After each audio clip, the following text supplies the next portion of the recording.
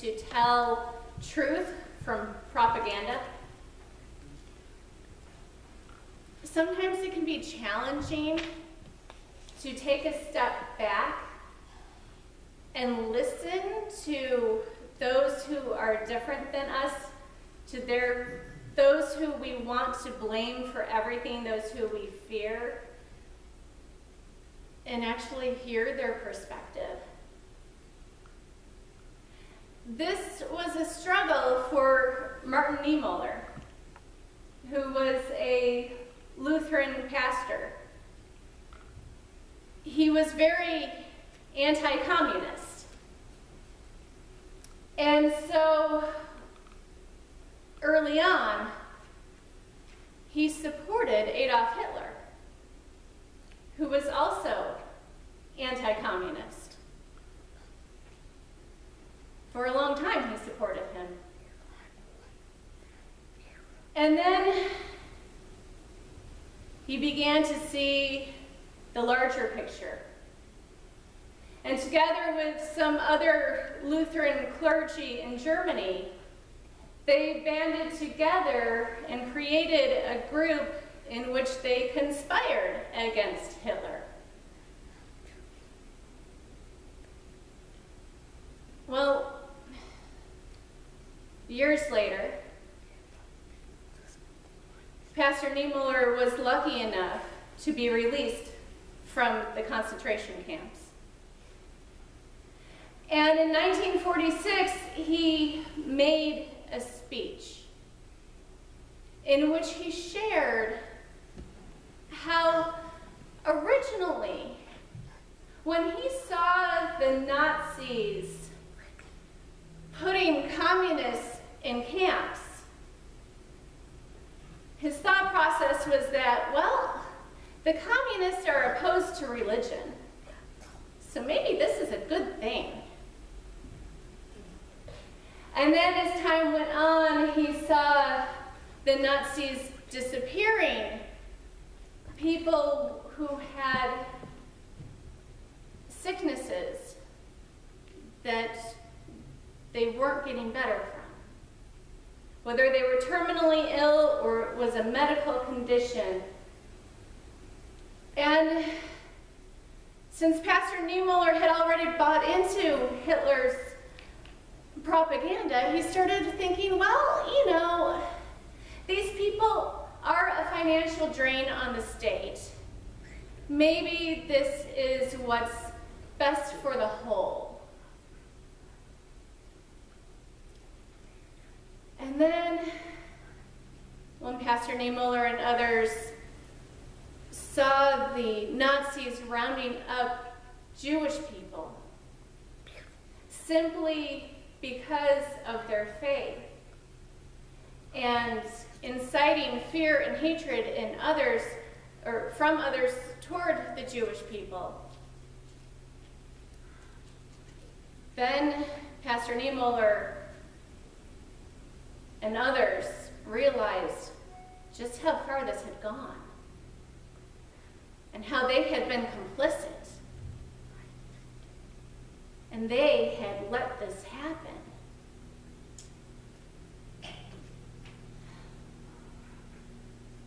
And so, as a confession, Pastor Niemöller wrote, and you may have heard it, first they came for the communists, and I did not speak out because I was not a communist. Then they came for the socialists, and I did not speak out because I was not a socialist. Then they came for the trade unionists, and I did not speak out because I was not a trade unionist. And then they came for the Jews, and I did not speak out because I was not a Jew. And then they came for me, and there was no one left to speak out. I suspect many of us, if we think about it, can share in Pastor Niemöller's confession. at least in some points of our lives. I mean, maybe it was way back on the school playground when the bully was picking on some other kid and we were just glad that they were distracted and not looking at us. Or in the workplace when a boss was harassing a coworker, but we wanted to keep our job security. Or it could be just in the ways that we benefit from the system today. The system that helps people like us, and yet others struggle because of it. Because it can be really easy to just keep our head down and to keep quiet and to try to keep the peace when we are personally at peace. And it's just those other people suffering over there.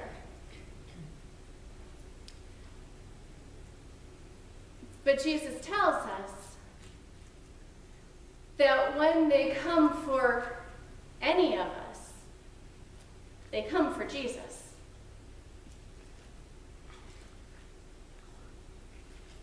So this passage from Luke's Gospel today, I have to share with you. It's a troublesome one.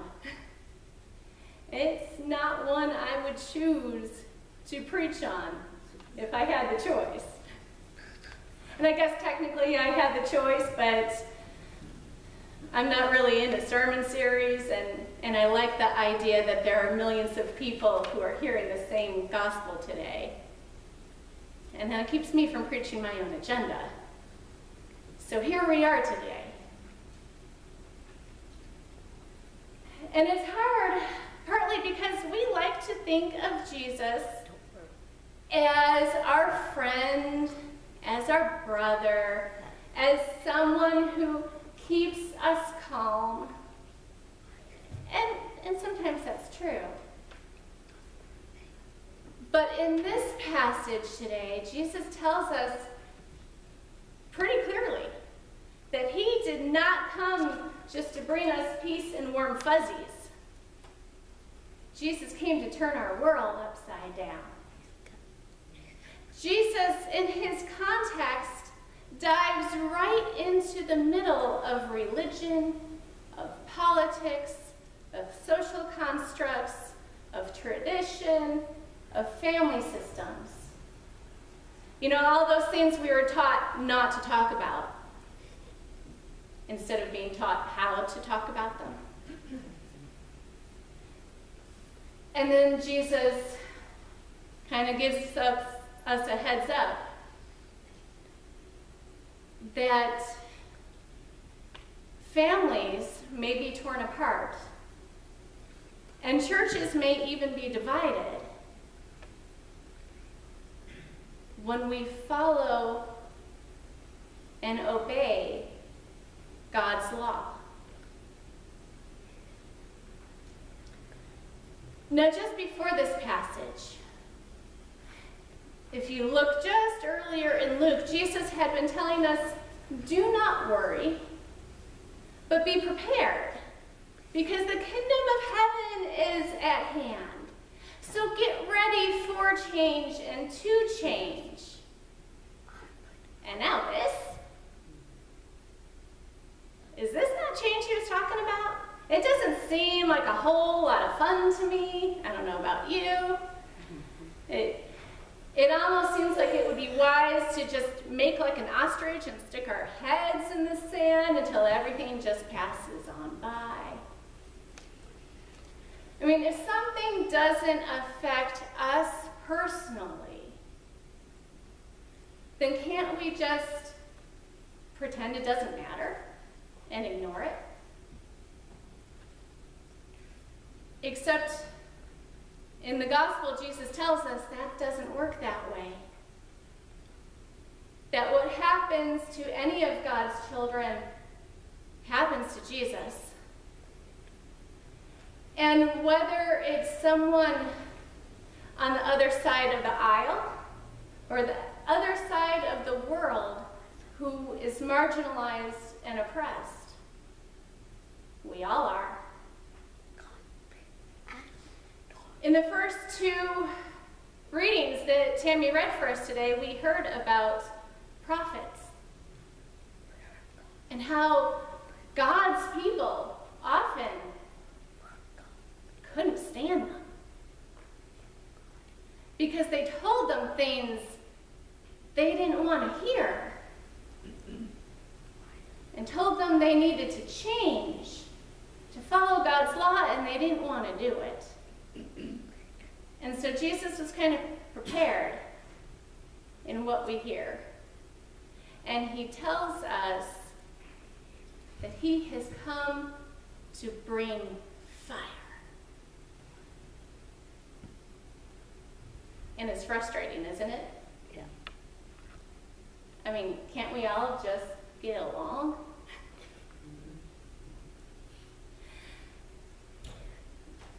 But what we hear in Luke's gospel, what we hear in all the gospels, is that Jesus teaches that the greatest law is to love God and love others. That is the litmus test for all laws. If it's not about love, you're not understanding the law right. And Jesus is fierce about it. And frankly, we humans don't really like that too much, if you think about it. I mean, we do when it's about loving us, but we like to always, find exceptions to the rule. And this isn't anything new. A lot of times people like to think, oh, it's just these days that this is all going on. It's not. It's throughout history. I mean, there were the Crusades. There was the Spanish Inquisition. There was Bloody Mary. There were destroying indigenous people. There were witch hunts, slavery, human trafficking, and thousands of other aggressions and microaggressions. And today there still are. This is nothing new. But if we try, like Pastor Niemöller, to justify it, or condone it, or ignore it, well, that is the farthest thing from loving one's neighbor as oneself. And even though this passage sounds really harsh, I don't think Jesus is trying to threaten us in it. I think he's just stating the facts.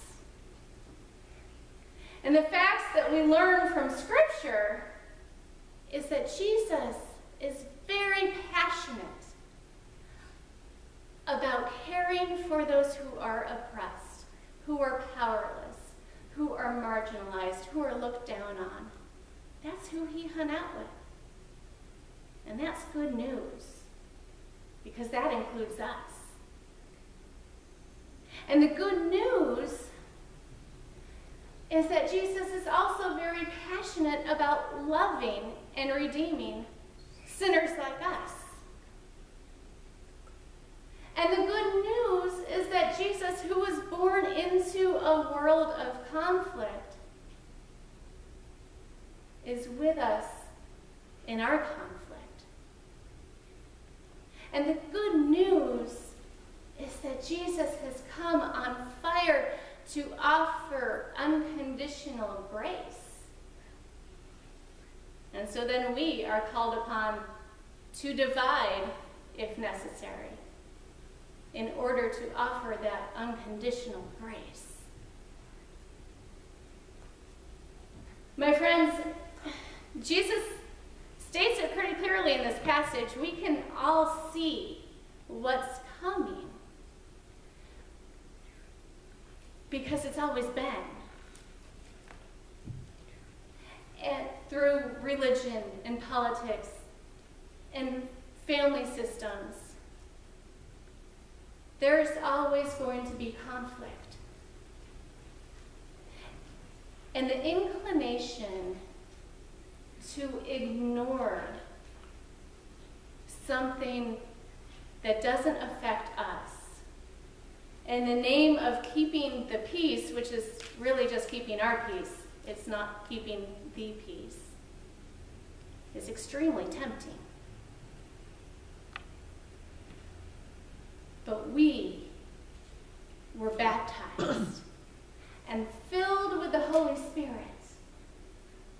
We were called in the water and the word to care for the world, for all of God's people, to work for justice.